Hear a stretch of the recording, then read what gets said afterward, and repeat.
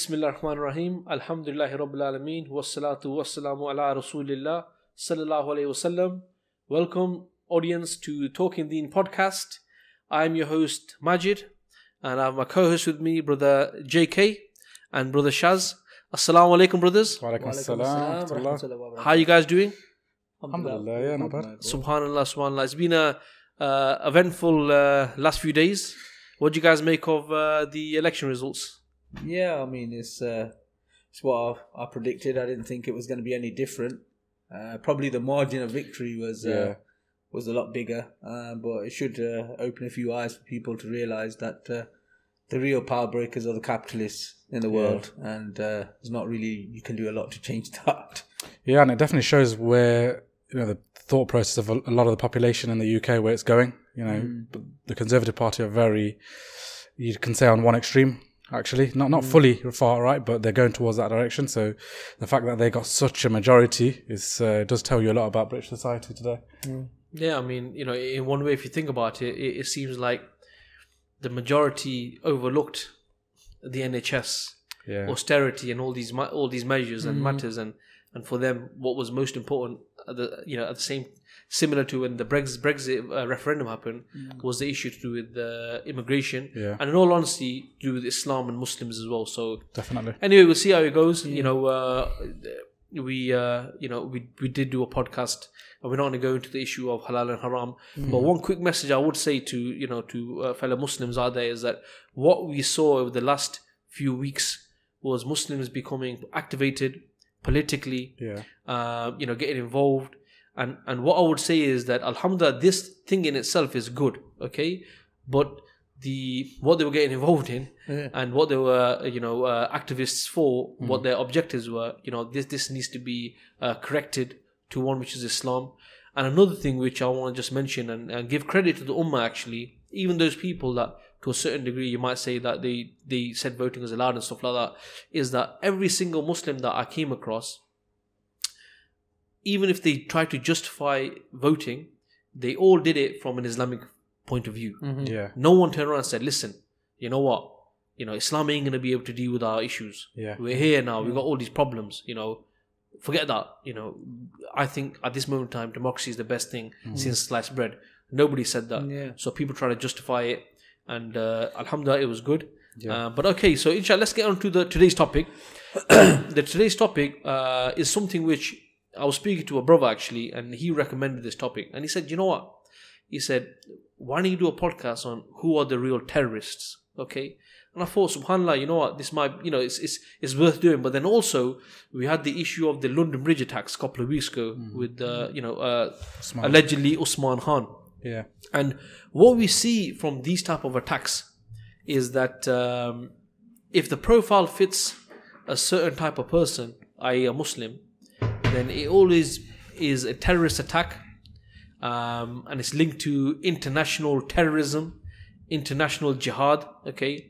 And it may well be that, someone else, or maybe just say a white color, commits the same sort of attack, but it's not even, terrorism isn't even brought into it, okay? So I thought what's worth doing is let's have a discussion about this, because every time this attack happens, and I'll be honest with you, when the news about the London attacks happened, like when they came in, the first thing I thought, you know what, I hope this is some gang attack, some gang violence. Because I knew, and I wasn't surprised if it was, because the elections were coming up and I personally predicted something like this. But nevertheless, I was thinking, you know what, I hope it's not some guy who they're going to blame it on Islam. They're going to bring jihad into this, because what this does is this puts Muslims into a corner. This puts Muslims onto the defensive, okay? And, you hear things like, people saying, not all Muslims are terrorists. You say, but then they'll say, well, but all terrorists are Muslims. So what you're seeing here is that Islam is being accused of being violent, being backward, being linked to terror and bloodshed, okay? And what's happening is that the way people are being conditioned through the media is the fact that now if something happens, or if they hear the word jihad, the first thing that comes into their mind is terrorism. Yeah. Okay, when they think of, even if they think of Khilafah or they think of Sharia, first thing they think is people executing people and so on and so forth. Okay, so that's what I was thinking, that this topic itself, inshallah, what we'll do is we'll address this. We'll address who are the real terrorists. Okay, and we'll back this up with facts.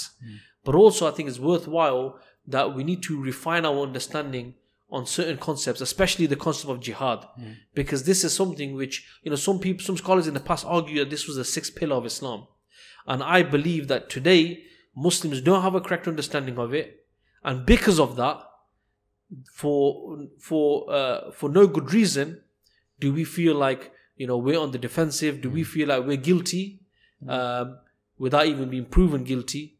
And that's why, inshallah ta'ala, that's my aim for this podcast, inshallah. So I'll start off with the first question, right?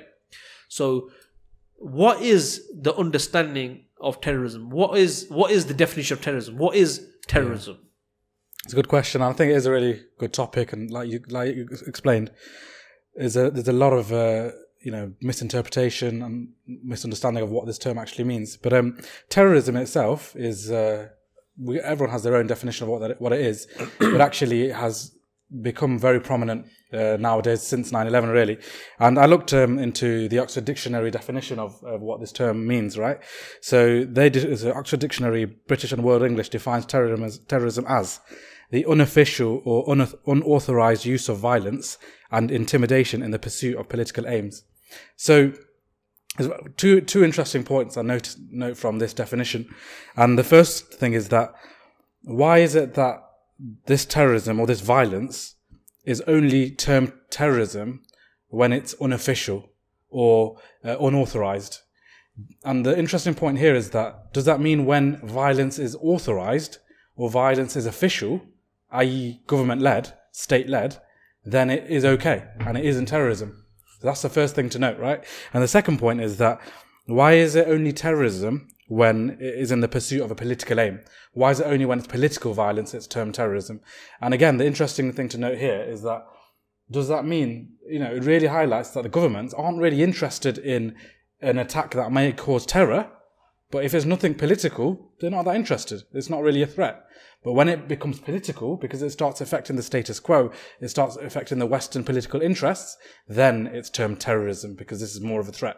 So this is the definition used. Many will have different definitions, and actually, in my simple eyes, anything which causes terror would be terrorism for me. But actually, they have a specific definition, and they want to stick to this. And that's why they don't automatically term something that's like you said, a white person or a non-Muslim person doing an attack. They won't straight away call it terrorism, because actually it's only when it's a certain type of terror or violence that it's termed terrorism. I mean, the word itself, it has Latin origins, terrere, which means to frighten, and scare. So that's the origins of the word, or the etymology of the word, if you want to see it from that point of view. I agree with what you're saying. There's certain points that I do disagree with. One of them is that there are very different versions of the word for terrorism, and there's a deliberate reason for that. And one of the reasons is that if you actually look at that definition and you look at other definitions that they do come up with, and the UN did come up with one in 2004 as well, is that it actually implicates governments and states to be terrorists. At that level as well, and it doesn't just keep it at a political level. So where do you draw the line? And it's good that how it's evolved over time. And one of the things when I was looking into this is, how has this word evolved, and where did it actually be injected into a more political framework? And what I found is actually in the 1920s, the word was really synonymous with gangsters. So during the Prohibition era in America, the terror and terrorists were the people who were bootlegging and were the gangsters. So that was Al Capone, Al Capone. So people like that, you know about Al Capone, right? so more on that front. Yeah. And then there was actually a massive spike during the 1970s. And the kind of problems that were going on, especially within the British institutions, were against the IRA. So the word started becoming a lot more synonymous with the IRA, linking it to fringe groups like that. The press started using that a lot more into that area. Before the 70s, it wasn't really linked to that kind of political atmosphere. It was more to do with that thug street level kind of environment. These were the terrorists and these were the people. So and then from past the 70s era, from, like you said, from 9/11 onwards, it started to be linked with only Muslims, and they were the ones. Even when you look at groups like Spain in ETA, that's their agenda is obviously one of that is political. But only recently will they be forced to call them terrorists, or they've got a terrorist wing. They'll call them a far right extreme group, but they won't exactly come out with a label and say they're a terrorist organization or they're a terrorist group. Maybe they have started to slightly change that on that, because people are aware. Look, if you're constantly linking it to Muslims and not this, you're using this definition. So why does this group not fit into it as well? And I think that's quite deliberate, actually. Like, someone might argue that actually it's not always used for Muslims and Islam, because with the rise of far right terrorism or far right attacks, it's been used at Finsbury Park, for example. They called that the Finsbury terror attack, right? But it wasn't Muslims; it was a far right group or far right person. And yeah, fair point. It's not always used for Muslims nowadays, but actually, that's quite recent. And I believe quite strongly that only because they saw this backlash, and even non-Muslims recognizing that, how comes terrorism is only used when it's a Muslim, and the double standards in this place. So I think actually when they saw this happening, they started to use this term when it came to far right terrorism, and actually, far right terrorism has increased more recently. So I think it's quite deliberate. Also, as well, is like you said there, that they called this Finsbury Park mosque attack terrorism, right? And somehow we felt as Muslims that we've achieved something. The reality is look, whether this was a terrorist attack or not, but if we're going to acknowledge that this is a terrorist attack, then are we happy to say, well, okay, you can link Islam to terrorism, you can call us terrorists, as long as you call these people terrorists as well. So that's not the point. So my next question is that, why is Islam being linked to terrorism? Because especially what you said there, Shaz, about the way the word is being used over time, right? Why, right now, you'd probably accept and agree that terrorism and terror is unanimously at the moment linked to Islam and Muslims, right? Why is this the case? So in my view, I think it's deliberate. So as you were saying, even before 9/11. The term terrorism was used, and the IRA problems and the problems, even the French Revolution, they used this term and it came from that Latin meaning. But actually, the way to really understand it in the space of why it's linked to Islam and Muslims is since 9/11, since the war on terror, right? So George Bush, after 9/11, a few days afterwards, he termed this statement that there's a war on terrorism and a war on terror. And then this became like their slogan for the invasion of Iraq, the invasion of Afghanistan, for example. And he did get a bit of backlash, but actually this just caught on. And now this war on terror became a massive term, and we've heard it since the 2000s, for example. And it's very interesting because when you now have a war against a concept, right, it's quite vague. So you can start inserting certain definitions of what terror is into this, and we know that it's in fact a war on Islam, right? And not any Islam. It's not any Islam, and they can't say war on Islam because actually a lot of their population is Muslim, right? So they, in the same sense, they could have said war on communism when it was a straight, clear attacker and a clear aggressor, a clear enemy. They couldn't say war on Islam because this would have caused uproar, right? But they termed it war on terror, right? And George Bush himself, is quoted as saying, "Our enemy is a radical network of terrorists and every government that supports them," when he said this term of war on terror. And the reason for that is because now they want to define what is terror, what is terrorism, and that's where political Islam comes into play. If you use both of those in context, if you call it war on terror and call it war on Islam, don't look at the terms, look at the actions, what they carry out. When they carry out those actions, it's exactly the same. Whether they were having a war on Islam or a war on terror, they would be doing exactly the same actions to try and destroy the Islamic ideology. Now, it's interesting because, like you said, I've never heard in the term in history from the French Revolution. Yes, they used that term, but they never used it when they were having their war against communism. That's never been used as a term, because at the day they were fighting on an ideological level, and because there was a state apparatus in order to fight them on that level, they couldn't turn around and call it that. Yet, obviously, they will be able to indoctrinate people to realize that, look, it is an ideological battle. Because they were happily, openly saying that it's an ideological battle. And the reason why they don't want this, the Islamic State to rise and have that kind of battle, because then it becomes quite clear and obvious for the Muslims to choose. As George Bush also clearly said, you're either with us or you're against us. So obviously you either side with Islam or you side with the Kufr at the day. So I think this is an interesting time period where having those words, war on Islam, war on terror, it was deliberately injected at that time because there was a massive rise of Muslims understanding about Islam, and that increasing as well. That doesn't make sense, because like you said, war on terror, it doesn't mean anything. Or war on terrorism doesn't mean anything, because the communists, just say when they had the Cold War, they could have called that war on terror. But it was never For example, when they had the war on drugs against the cartels, the South American cartels, those guys are ruthless. That's proper terror. You know what I mean? Terrorism, right? They could have called it war on terror. They never. But here, because like you're saying, they couldn't openly say this is war on Islam. Later on, you'd have to agree, though, they did shift a little by bringing in the new concept of Islamism. Yeah. But they still have, I don't think they've said war on Islamism, have they? What you've done is, Maj, you've created the groundwork. You've created the groundwork for the psyche of the human being, or whoever it is, whether it's the West, even within the Muslim. You've created the psyche to say, right, this is our brand of what terrorism is. Now we're going to try and link it to say, it's anyone who has any kind of Islamic sentiment. Anyone who thinks that they want Islam. Anyone who wants to please Allah subhanahu wa ta'ala by saying, I want to live my life according to Islam. And then it puts the Muslim on the back foot.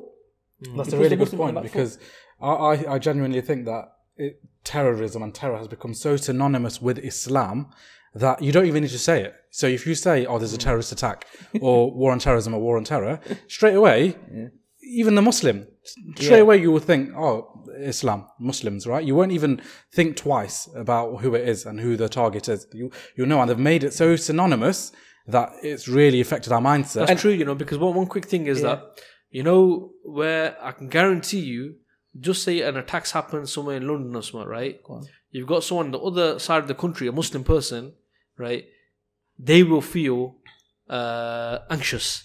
They will feel something like if they go into a room full of, just say, English people, and it's on the news, right? And they got, a picture of Usman Khan up or whatever. For some reason, even though they have nothing to do with it, just because they're Muslims, just because they're probably even the face is the same color to a certain degree, right? They will feel some sort of unease. Why is that? It's because of, like you're saying, it's become so synonymous that now, people probably don't need to say it, but you feel what they're feeling. Exactly.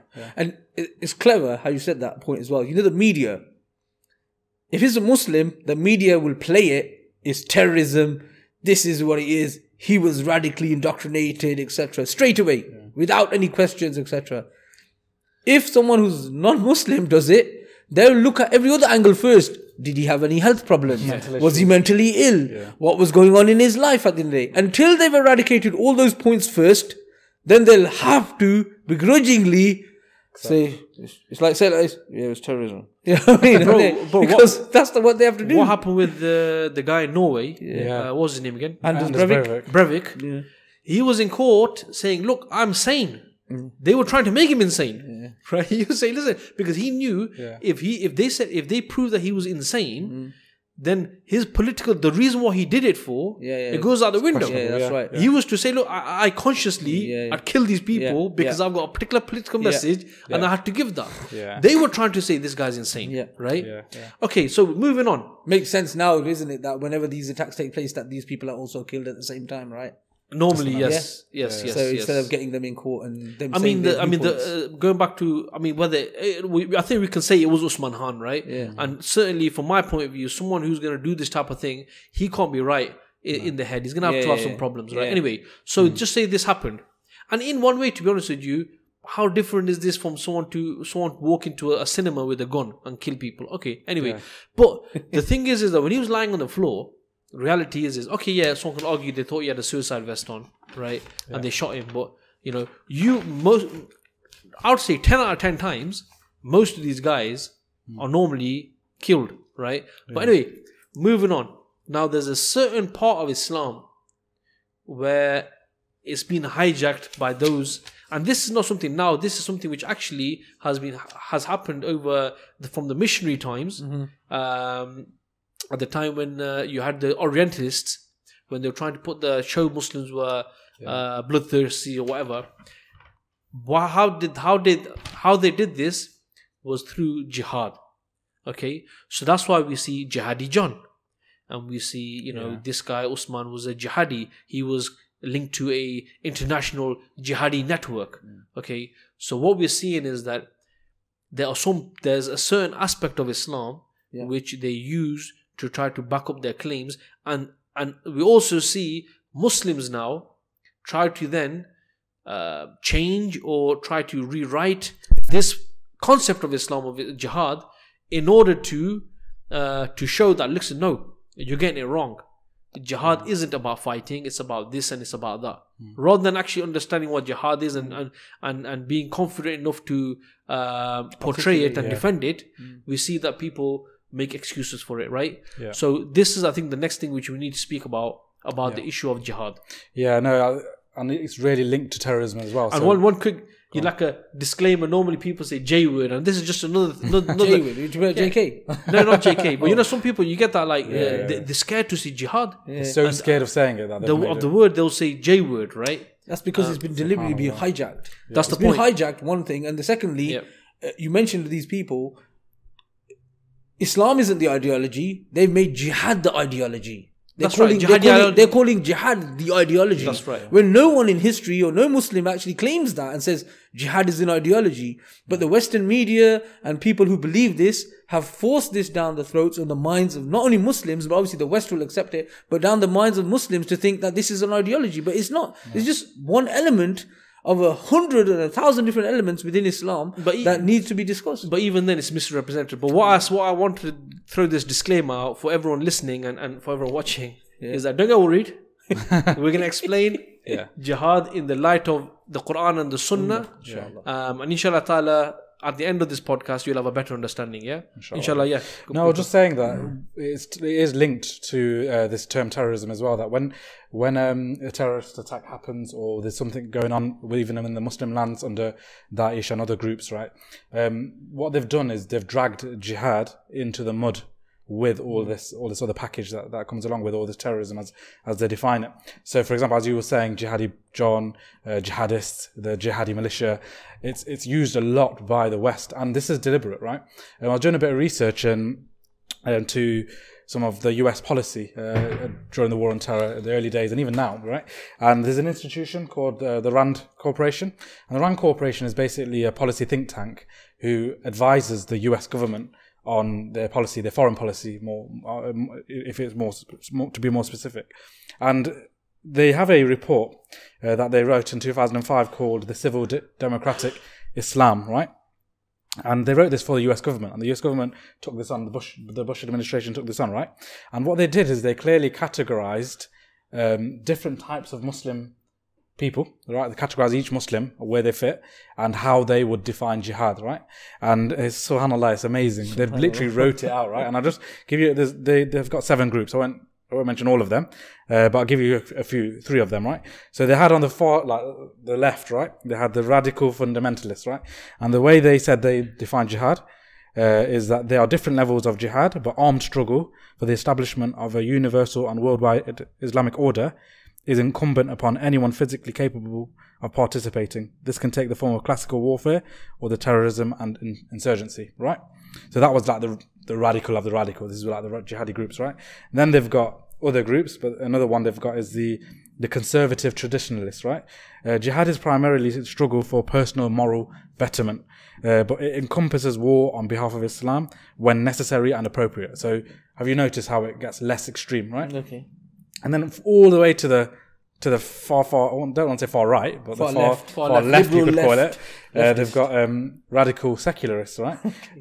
Fighting wars on the grounds of religion and religious differences is completely archaic and wrong. So jihad has nothing to do with fighting, right?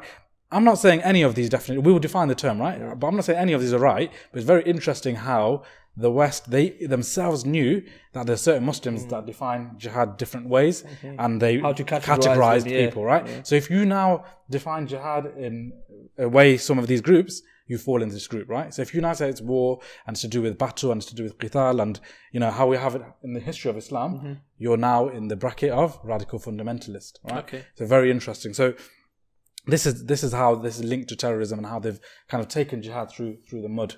That's fine. So I think let's start discussing then what is jihad in the light of the Quran and the Sunnah. You know, because this is something which, like you said, you gave all those categories, and unfortunately, whichever category you fall in, a lot of people will be promoting their own type of view, right? Yeah. So let's discuss what is the actual, you know, the true concept of jihad in Islam.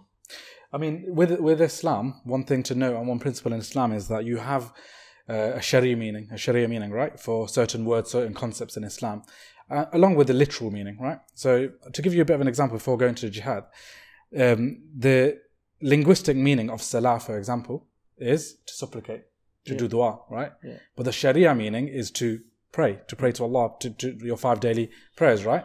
So in Islam, the principle here is that although there's a literal meaning, we in Islam have redefined that term and we only take the Sharia meaning, right? So if I said to you now, brothers, it's time for Maghrib, let's go pray Salah.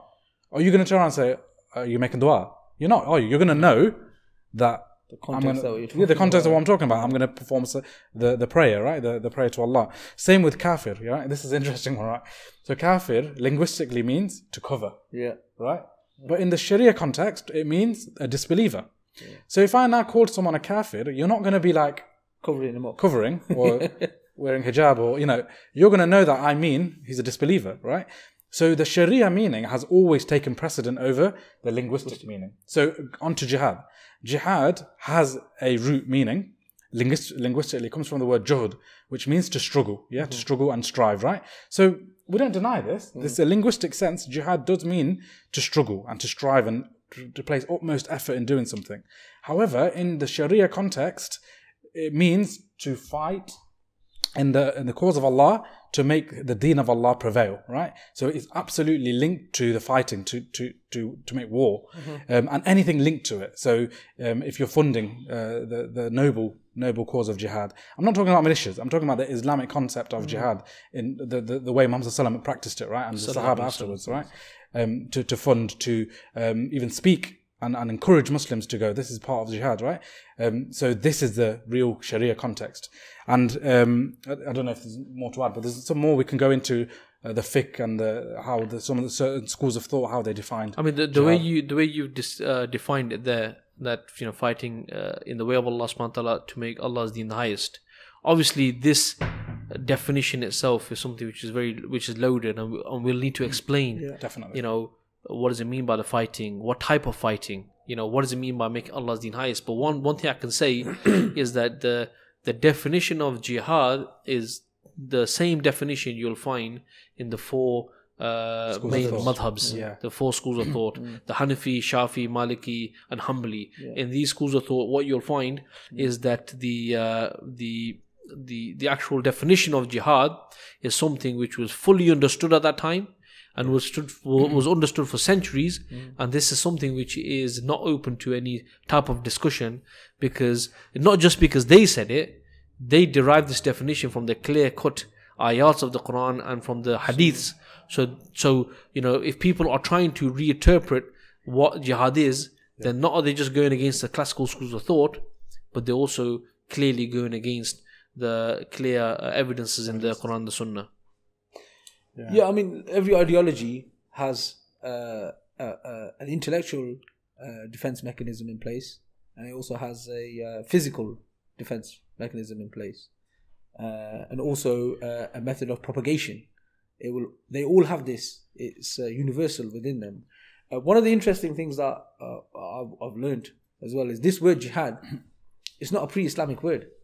It didn't exist pre-Islam. So anyone to try and claim and say it's the word has nothing to do with Islam, it's specifically linked to Islam. and what was going on in Islam at the time. So again, I think there's some good points that you've made there. That look, jihad has a specific meaning, and it's been hijacked by the West, and the deliberate link of that to terrorism is for a specific agenda. And it takes a Muslim, and I encourage all the brothers and sisters who watch this, who listen to this, that they need to look at the life of Rasulullah sallallahu. You can't we can't even make that statement and say, look, we're going to talk about jihad without somebody saying, well, who's the reference point for this? So the reference point is Rasulullah sallallahu.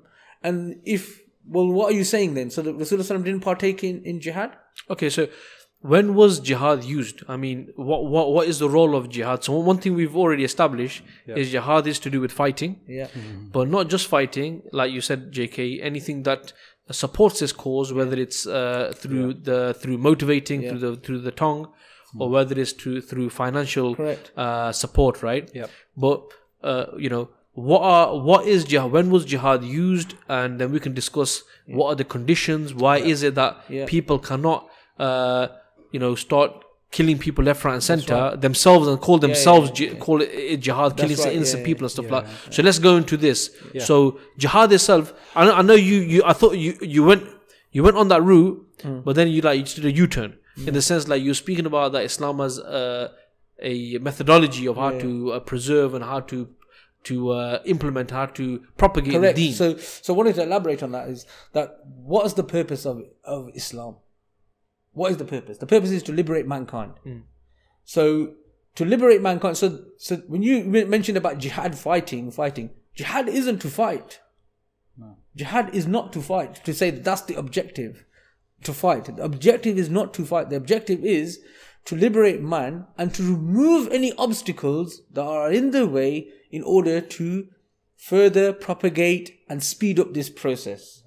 And if whatever obstacles in the way, whatever comes in the way, whether someone was to build, I don't know, a massive wall that we couldn't scale, etc., to remove that is a physical obstacle in order for us to carry Islam to the rest of mankind, to liberate them from the shackles of darkness. So when people turn around and say jihad is to fight, to kill, or anything like that, that's not the objective. It's not to kill people or to, it is to remove these physical obstacles that are in the place in order to propagate the beauty of Islam to the rest of mankind. I mean, it's really interesting because on one hand you have the West using these, so they understand that Islam or jihad has some sort of physical nature to it, like you said, and that's not the objective. That's not the objective at all. The objective is to liberate mankind, but they use this side of it to term the words such as jihadi and jihadism, right?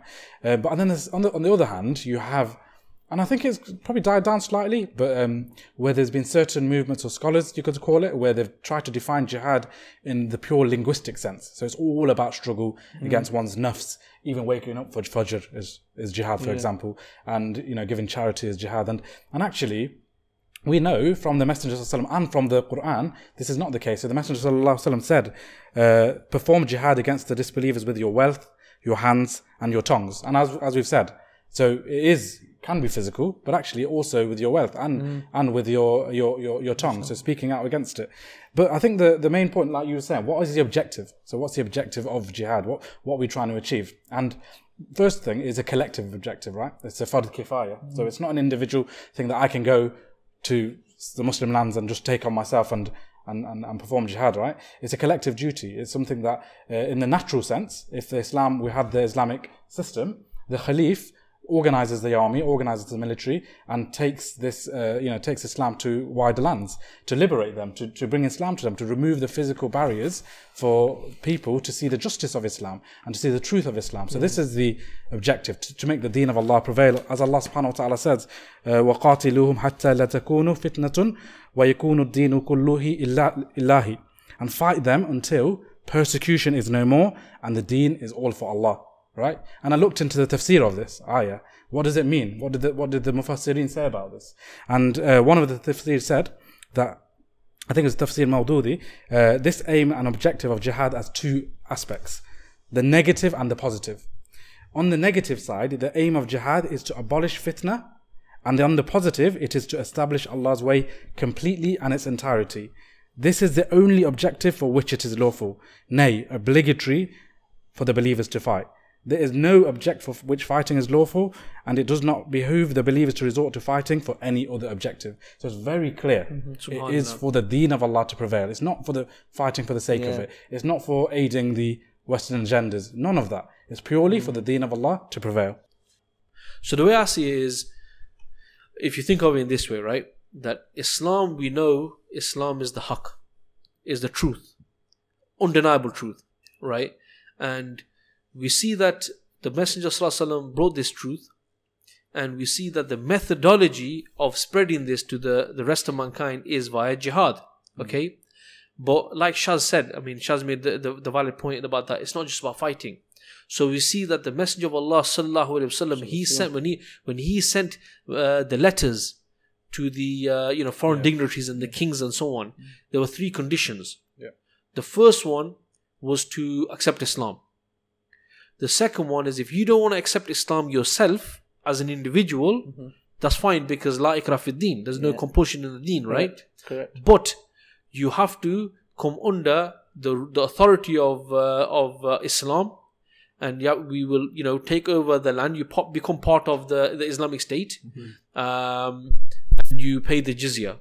Okay, and the third option is, if they refused, the third option was to fight them. Now, a couple of things I want to mention on this one. In the first option, when the messenger went, and most of these times, not the messenger sallallahu, but the messenger who's carrying the message, right? Most of the time, these were Sahaba. So when these Sahaba went to these foreign dignitaries, what they would have done, they would not have just given a postcard saying accept Islam. What they would have done, they would have discussed and given the Islamic proofs of why this is the haqq. Now, once they presented that, if the guy accepts it, alhamdulillah.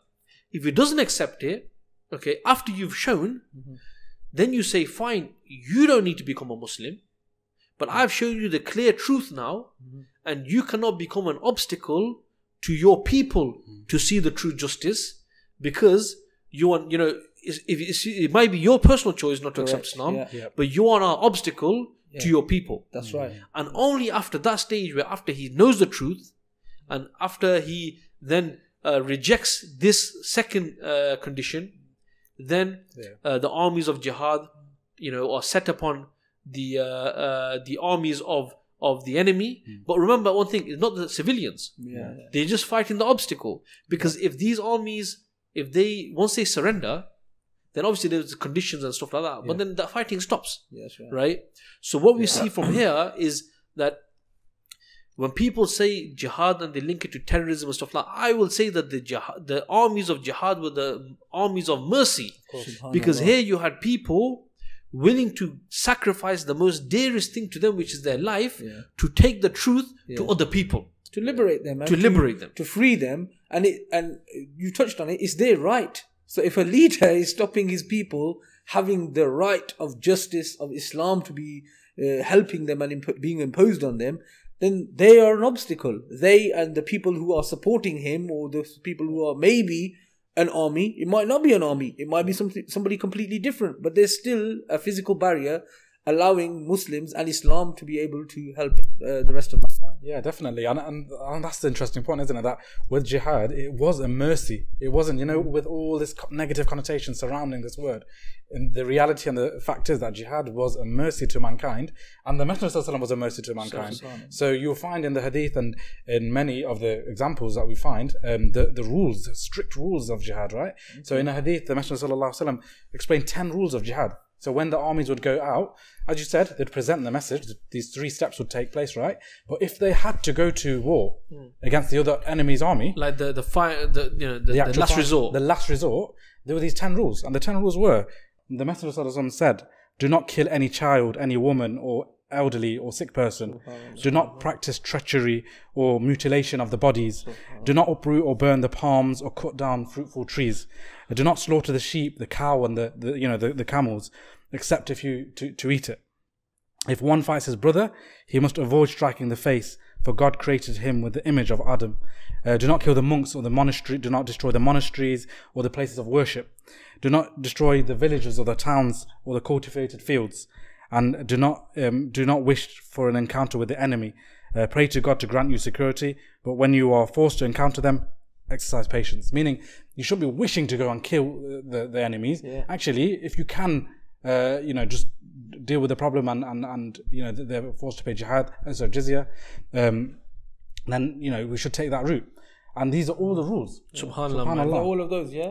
All of the 10 rules. So much for the Geneva Convention. Yeah. When we've got Islam, you don't need the Geneva 1400 years ago. Subhanallah. Exactly. And the beautiful thing is, I mean, without going into too much examples, but the first one that comes to my mind is the Salahuddin al-Ayyubi, rahimahullah, when he, conquered, liberated, shall I say, Al-Quds and Jerusalem, and how he, how he treated the people. Yeah. But okay, so subhanallah, with the stuff that you're coming out with, I'll be honest with you, I'm thinking that we should actually do a podcast just for jihad itself, because it's there's a lot there. So in the future, maybe inshallah ta'ala, we will do something on jihad, and maybe bring in some of the misconceptions, not from the non-Muslims, but actually from the Muslims that are being promoted, that they're promoting about jihad as well. But one thing I can say is that from what you guys have spoken about is you've shown there that jihad A is an integral part of Islam, okay, and B is something which cannot be linked to terrorism in any way, shape or form, because this is something which has checks, is something which, if performed in the correct way, is a mercy, and not something which is used to terrorize people, and is not something which is used to just conquer lands like the colonialists may have done in the past, which we'll come to inshallah. So moving on. So we said at the beginning, the discussion, the brother wanted to do the topic is, who are the real terrorists? So I'm asking you guys, who are the real terrorists?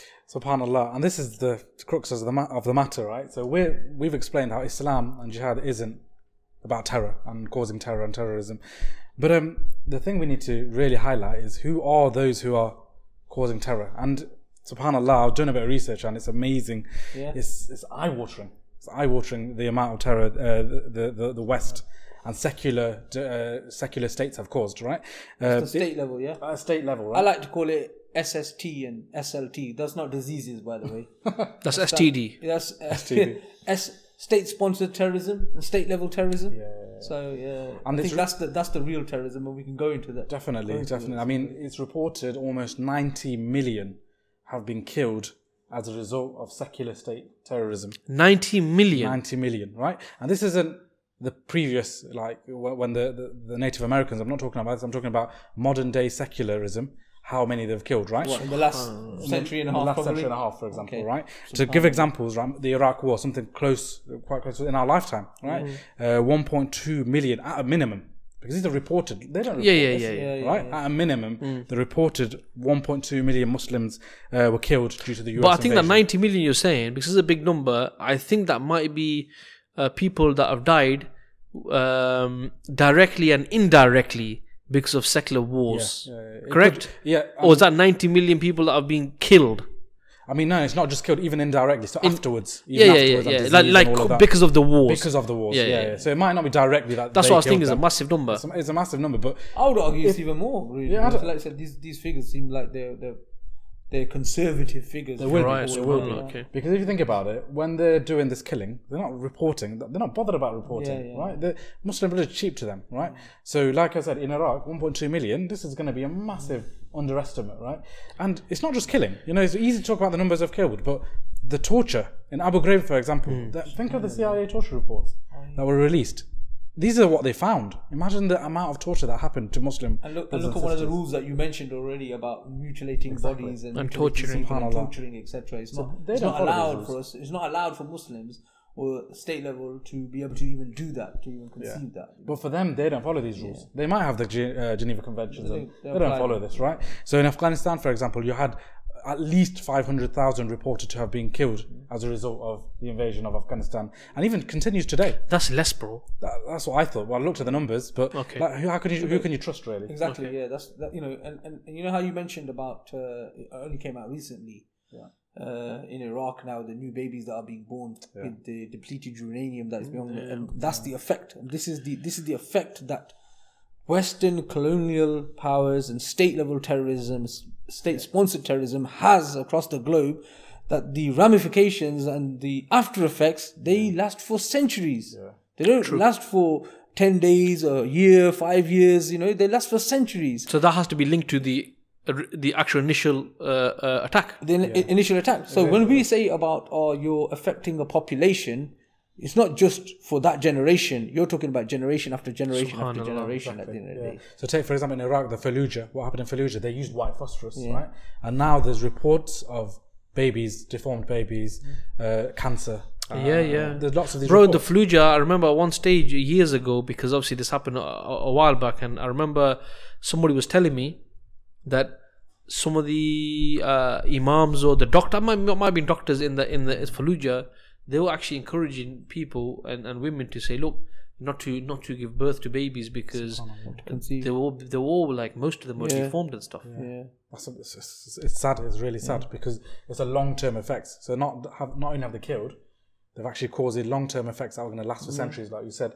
And just to link to that, who are the nation to have used a nuclear bomb? The only nation. The US, two times. In Nagasaki and Hiroshima. And they killed thousands and millions in doing this, but also the same things, long-term after effects of cancer, of birth defects, and still being reported today. Thing is, bros, you're giving some examples there of, and what makes it worse is the fact that it's not just that these are not just the people you're talking about, is you're talking about the people who are actually accusing the Muslims and accusing Islam of being barbaric. And as Allah subhanahu wa ta'ala says in Surah Baqarah, verse 11, where Allah subhanahu wa ta'ala says that, and when it is said to them, do not cause corruption on the earth, they say, we are but the peacekeepers.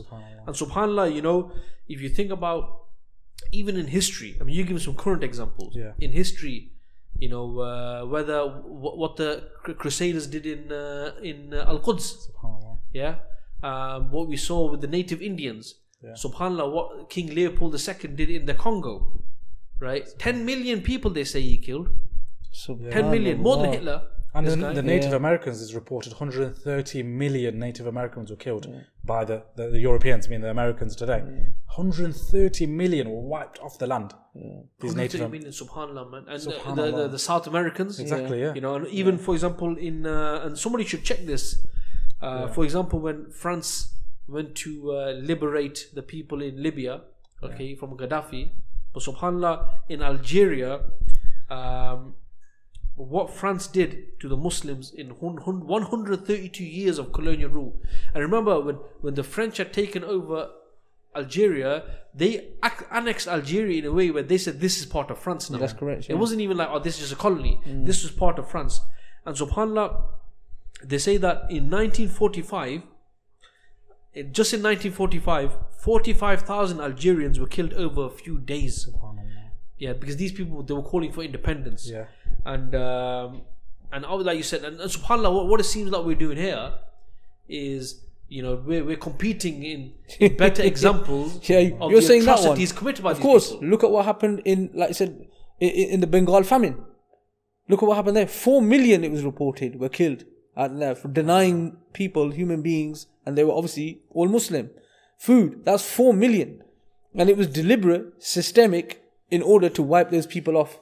And do you know what example we haven't mentioned? That's probably the most prominent example in every Muslim's mind.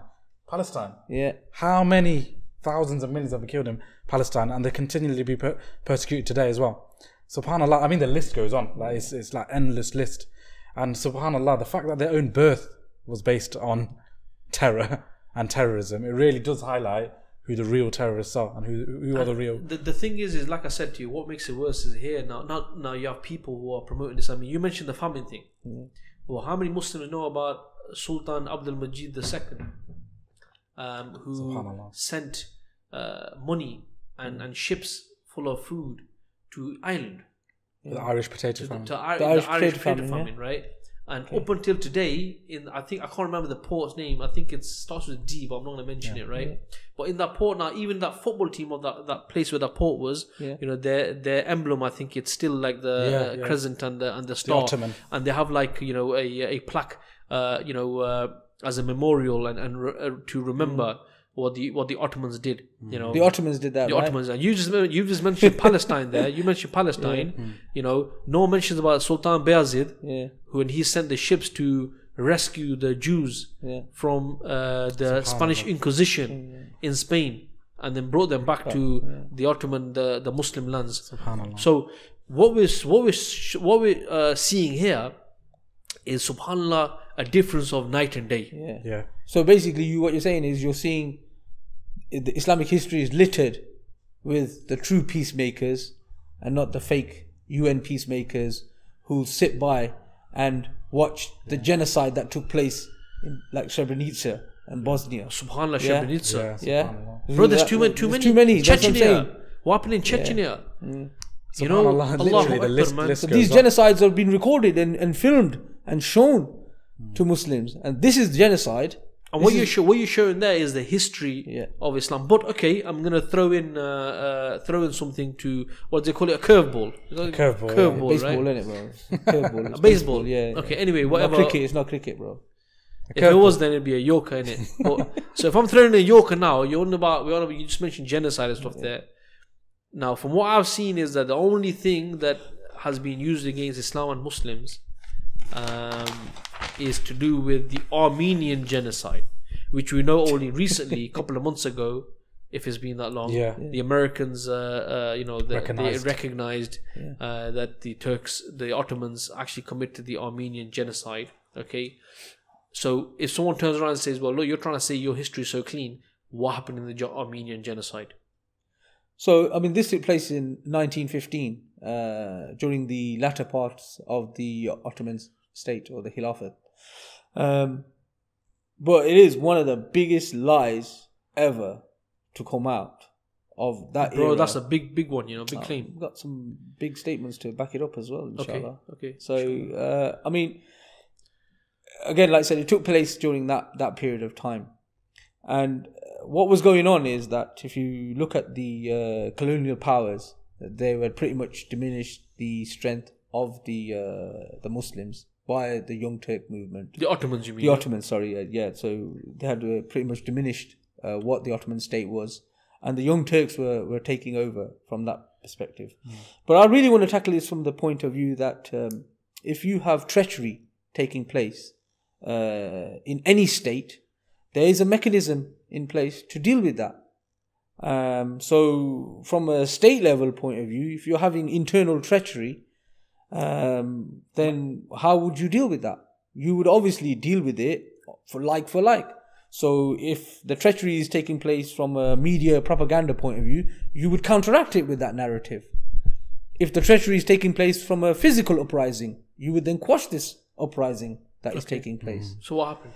So the Armenians were being used, and they were the inroads into the Islamic State of trying to destroy it furthermore, because what they'd actually seen is in the Balkans at the time, obviously the Muslims were losing power and losing land space within there. So they'd seen all the other countries taking sovereignty away. They were taking their own rule. So the Armenians now wanted their own specific backing, or wanted their own independent statelet. And the French promised them this, that you cause these problems, you cause X, Y, and Z problems for the Muslims, and we will then promise you this state with the borders that you are actually saying. So that was actually noted down historically, that this meetings took place with a certain Armenian militia movement, and what the French wanted was a certain number of physical entity, or soldiers if you want to call them, to be able to cause this, because they realized the Muslims are weak now, the Ottoman state is weakness, so how do we now counteract it? So this actually took place during that period of time in 1915. So this thing about genocide was something that was concocted afterwards. Now, let me paint a picture. Imagine you're a state, you're weak, you're down on its knees, you're wiped out now, okay? And the colonial powers are in charge of you. They can say what they want, do what they want to you. You got no leg to stand on, correct? Would you agree with that? History is written by the victors. And you would agree with that? If when you're weak and down on your knees, you're going to be subservient to whoever's in charge of you, right? And whatever they're going to say and however they want to write history, they can. Correct? Yeah, just to add to that, I mean, what you've said is bang on in the sense that... But you haven't explained what happened. That's what I was just going to jump in there. Sorry, So what actually took place is then, the Armenians claimed this genocide after the destruction of the Islamic State, that this took place. What took place though? Because something did happen though, bro. Historically, something did happen. That's right. And I said it was that this treachery took place. There were soldiers. These soldiers were funded, fueled, weaponized by the colonialist powers. Yeah. So there's no difference to what when America was funding the Taliban or jihadis or Muslims and popularized this word to fight against the Soviets. A war by proxy, they called it. So there's no difference with the colonials weaponizing the Armenians that were living under the Islamic State, living in the Ottoman state at the time. And there was no difference there. But what they asked them for is to create this fitna, to fight, to go and destroy people. And I will further touch on this point of the proof of this, which came out from their own mouths, which came out from the Armenians' own mouths at the end of the day. So in after the destruction of the Islamic State, a trial was held. A trial was held where 130 senior members, high-ranking levels from the Ottoman Khilafah were taken from. So you're taken from your own land. So you haven't even got the security of saying you're being in your own land. Were taken to Malta, which belonged obviously to the colonialists now, and a trial was held there. So imagine this trial now, you're being subjugated to all these claims. Even the British couldn't find evidence to back the claims of the Armenians. And that's noted down in history. Oh, subhanAllah. So in that time period, when you're at your weakest, you've got no one to protect you, there's no army, there's no Khalif. Even then, the British, the colonialists who were fighting against you couldn't back up the point the Armenians were making. Okay. That's one point. I mean, like you said, it was in the midst of World War One. So 1915, obviously, is in World War One, and the Ottomans entered the war in 1914, right? So actually, they joined the Allied powers, right? And as you're saying, the Armenians actually were treacherous, and they joined the Central powers. Yeah. So now you've got within because this is the Ottoman state, right? So if you've got a population in your state that have joined the enemy from the context of World War One. Obviously, it's going to lead to consequences, right? And as I think the key point to mention as well, the Muslims didn't have the power then. Who was in charge? It was the Young Turks. The Young Turks had already, in 1908, taken charge. And the Khalif was merely a title, right? It was the Young Turks who, due to their Turkish nationalism and due to their, the fact that they were pushed to push the Turkish state, they didn't want the Armenians. So, yes, something happened. Let's not deny that it did happen, but it's been exaggerated. And actually, it's not the Muslims that have caused it. And I think the other key point is that, imagine in our 1400-year history, the one example they use is at the end of our history, when we didn't have the power. Yeah. They used this. So if there had been examples of this in history, of Islam, they would have used it. Obviously, they would have used it. But the reality is that they're few and far between. And they use the Armenian genocide as their get-out clause to target Islam. Do you know who Anis Chaznunis is? Yeah. Local butcher. No, he's not a footballer, man. Okay. All right. Basically, he was the first prime minister of an independent Armenia. Now, I just want to read something that he submitted a report when he was making these I can't remember what it was, but it was written. A report was written.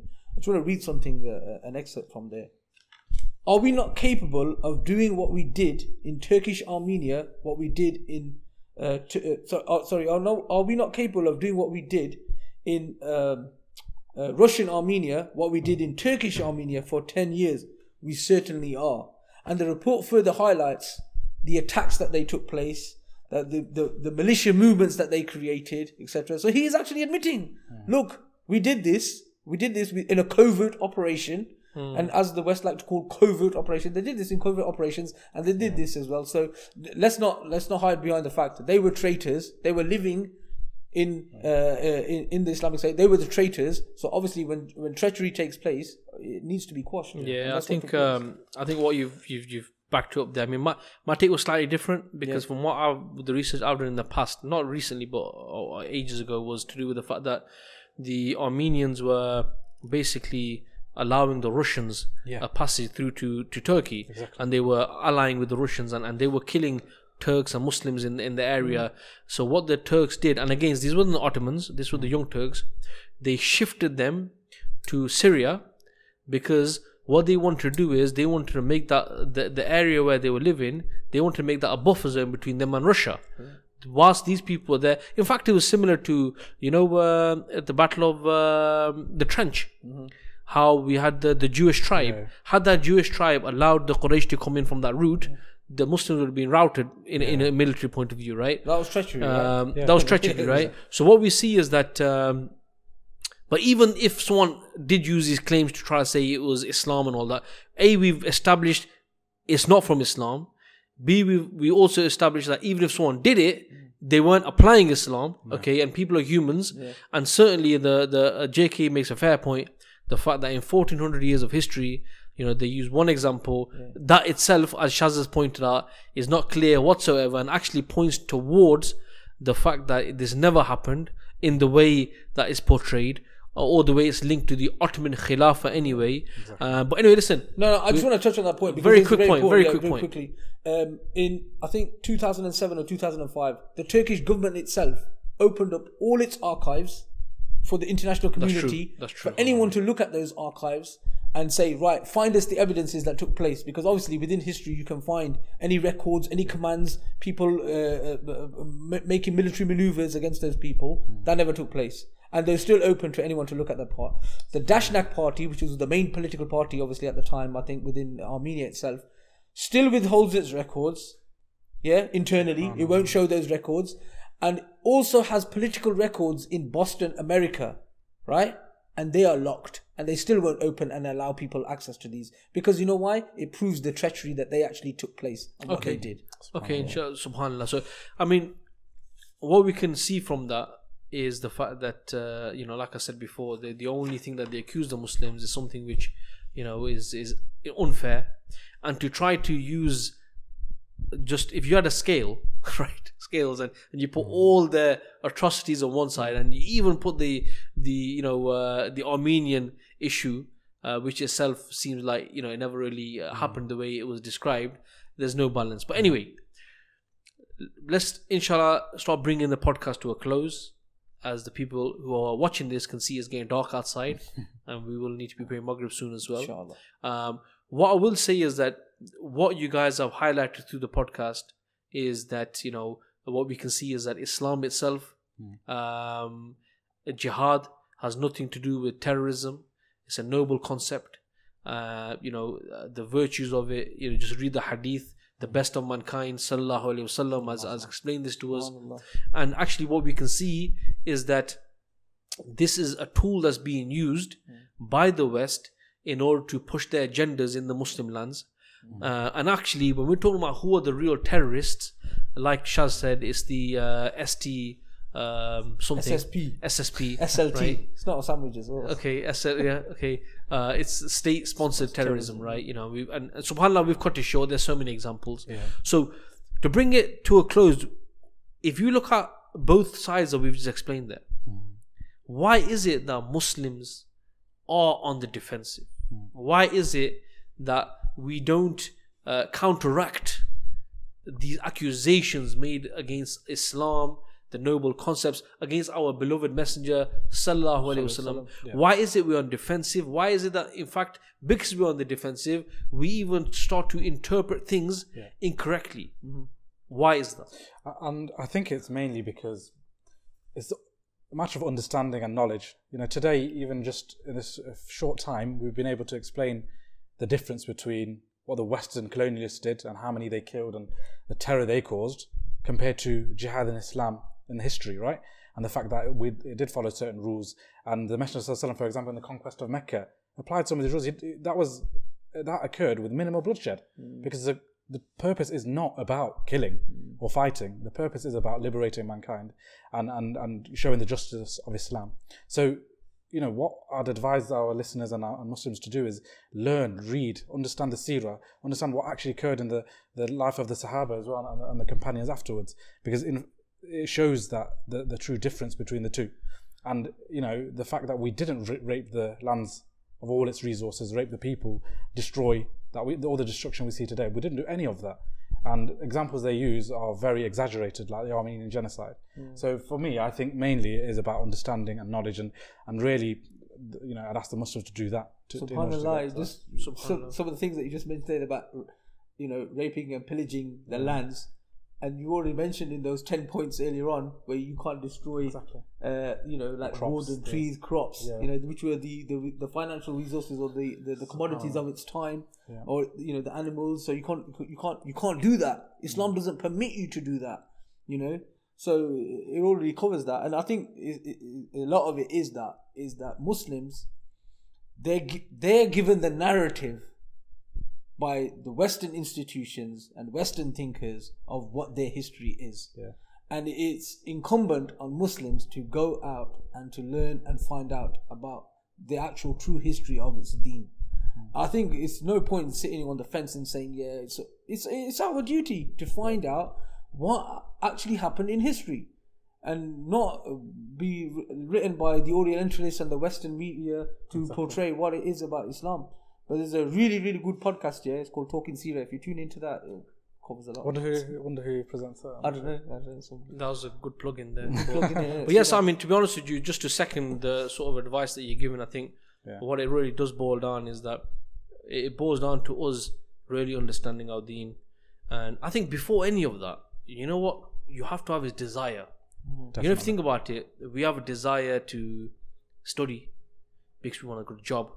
We have a desire to do many things. That car we want, that house we want, we put the effort. Without desire, nothing will happen. So this same desire, we should have it anyway. But certainly in light of this onslaught that we're witnessing, and not just us, what you got to understand is that if we don't understand it, tomorrow when our children who are going to come across challenges which we never experienced, they have some challenging times ahead of them. When they come to us and we don't understand it, when they give us examples of Banu Qurayza and they give examples of your messenger did this and he killed all these people and this and that, and if we can't defend that, then how are our kids, what are they going to understand? That this is a religion from the 7th century which was barbaric, and now because of human rights and freedoms and all of this, it has no place. And that's what it boils down to. So my advice, and I think all of our advice really, is that as Muslims we can't complain if all these accusations are being met and we cannot challenge them. We can't complain if we don't try to find out and dig for the truth ourselves. Right? Exactly. And if we prioritize other things ahead of this, ahead of defending our deen, ahead of defending the reputation and the legacy of our Messenger sallallahu alaihi wasallam, then reality is if tomorrow our children are not interested in Islam, where they see human rights and they see that Winston Churchill is their role model and their hero, right? Then who have we got to blame? No one but ourselves. Okay. Another point, just to as we bring this to close, what I'll say is that another thing we can see is, we mentioned jihad. What we can see is that the attack on Islam, we see it's an attack on the political aspects of Islam. It's the attack on the methodology of Islam. If you were to remove jihad from Islam, then the mechanism, the methodology that's been, prescribed for how Muslims carry their deen, this is absent. This is gone now.